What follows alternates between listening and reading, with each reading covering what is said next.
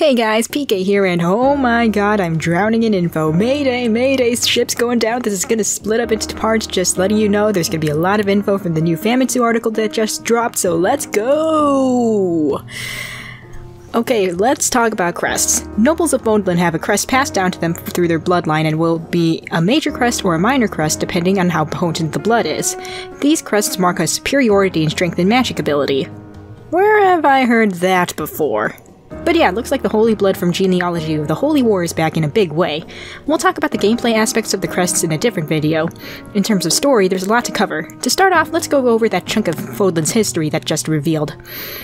Back in the day, the War of Heroes occurred in Fodlan, putting the Church of Cerulean against Nemesis the Liberation King in order to restore order to the continent.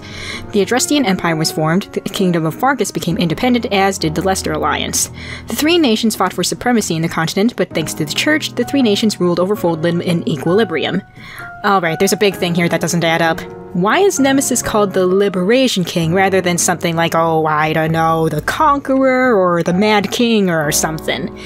With that sort of title, it sounds like he was fighting for freedom like a hero. It sounds as if after the War of Heroes, the history books were written to make Nemesis look like the bad guy and the Church of Cerulean as the almighty hero of the land who saved Fodlan from destruction. On top of that, Nemesis may not actually be his real name. Him being given the name down the line by the Church would make more sense. He was on the opposite side of the war after all. In terms of him being called the Liberation King, what exactly was he trying to liberate his people from? The power of the Crests? The Church's influence? The goddess herself? All three at once? All of those things are interconnected, so that may be the case. In the E3 trailer, it is mentioned that Cerulean was given a gift from the goddess. One could assume that this gift was the Crest of Cerulean. Later in the trailer, Edelgard says the crests are the tokens of the goddess's power, so it's safe to assume that these crests were given to other individuals, namely the 10 Grace of Fodlan, among others. These crests were thought to maintain order within Fodlan. These crests probably did not bring order at all. With them becoming basically status symbols for the nobility, this might have caused a division in class or social status within the continent. With the crests being connected to the goddess basically has influence over Fodlan because of this as well. Was this the sort of thing Nemesis was trying to stop? Speaking of Nemesis, his crest is shown on the back of his cape and his shoulder pauldron. You know who else has that crest? Byleth. You know who else has that crest on their clothing? Sothis. And get this. There's one more place the crest has been seen. A place that we already know about. Wabam! Hidden in plain sight. But why? If the Church of Cerulean wanted to erase the possibility of future generations seeing Nemesis as the good guy, why would his crest be hidden within the design of this mural? Could have there possibly been a defector within the church all those years back when the mural was made? Hard to say for now, but someone definitely wanted that crest to be noticed, but not by the church. One other thing about that crest is its unknown origin. There is a possibility that this crest was not given by the goddess like Cerulean's crest was. Perhaps it was given by a different divine being. Maybe Sothis?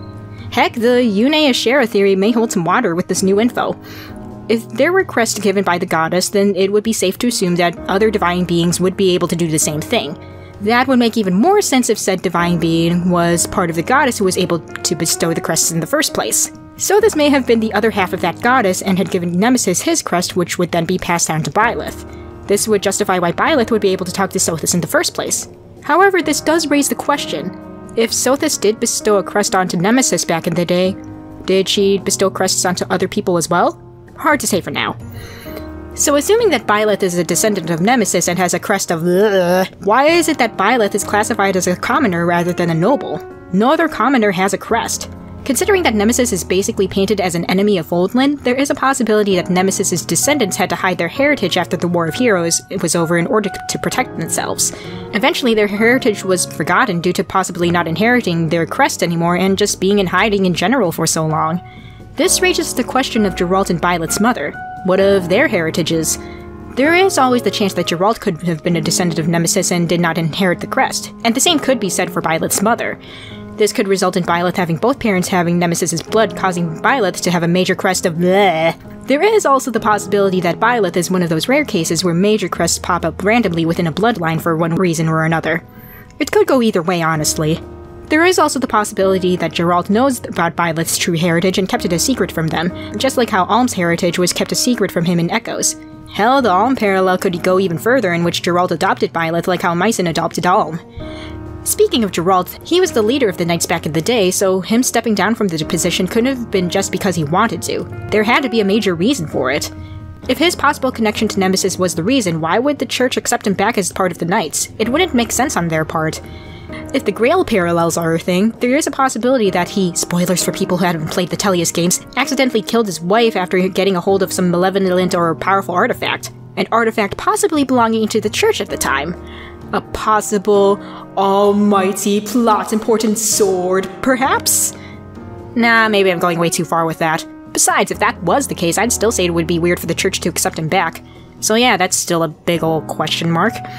There is one interesting thing to note about the plot-important sword that I want to mention, though. The sword depicted in the mural is not the same as this sword. The one in the mural has a curvy, wavy, pointy blade, while the plot-important sword has a whippy, bony, spinal cordy blade. We've seen people wielding the plot-important sword as mentioned in my first analysis video, which you should totally watch by the way. However, I incorrectly identified the blade Seiros was holding. We do, however, see someone else holding a curvy, wavy, pointy blade. This blonde-haired woman from the direct trailer. On top of that, the sword is glowing. Could she be a descendant of Seiros? Maybe she even has the major crest of Seiros. On that note, let's move on to crests in general. We already know about a handful of them. With Crest of Seiros being associated with Edelgard of the Adrestian Empire, my theory of Dimitri having a close connection with the Church is basically shot. Other than Byleth and Felix, every other noble revealed has a minor crest, including our three main lords. If crests are viewed as a status symbol, why do these kids who have minor crests are next in line for the thrones of each of the respective nations rather than nobles with a major crest?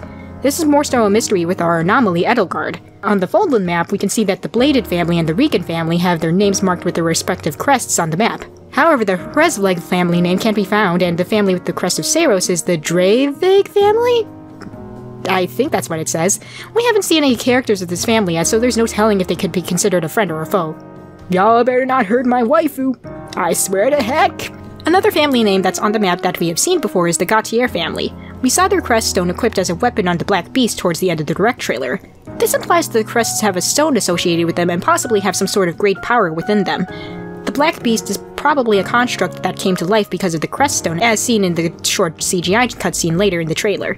We also see this animatronic woman in the E3 trailer, which we could safely assume is also powered by a crest stone. She does have some sort of crest engraved on her chest, which hints at some sort of connection with them. These crest stones must have been used to power things up that can be used as weapons. We do see a sphere in a cavity of some sort here in the direct trailer. It looks similar to the cavity in the plot-important sword's hilt. Almost every time we see the sword, its cavity is empty. When the sword is in Nemesis' hands, not only is the cavity filled, the sword is also glowing. Perhaps Nemesis was in possession of a crest stone? If so, then what happened to it? It doesn't seem like a crest stone would just fall out of the cavity by accident. The only other time we see the hilt filled is when Seiros is holding it, but it's not glowing or anything. That leads to the possibility of Seiros looting the sword from Nemesis' corpse, claiming the sword as her own, and removing the stone from it sometime after acquiring it. Wait. The Church of Seiros is built upon lies and slander. The crests are to blame. I will not be silenced! Hey guys, thank you all so much for watching my analysis video. Yeah, so there was a lot of info in this new Famitsu article. I'll go over the gameplay stuff that was covered in it in another video because, truth be told, I have like about 6 pages worth of a script for all that, so this definitely needed to be split into 2 parts. I hope you all watch it when it comes out, and thank you all so much for watching. I think I ran out of recordings for Fire Emblem Emblem, so hopefully I'll get some of those out soon. But other than that, thank you all so much for watching. Click that like button and subscribe button if you want to see more, and I'll see you all next time. Goodbye!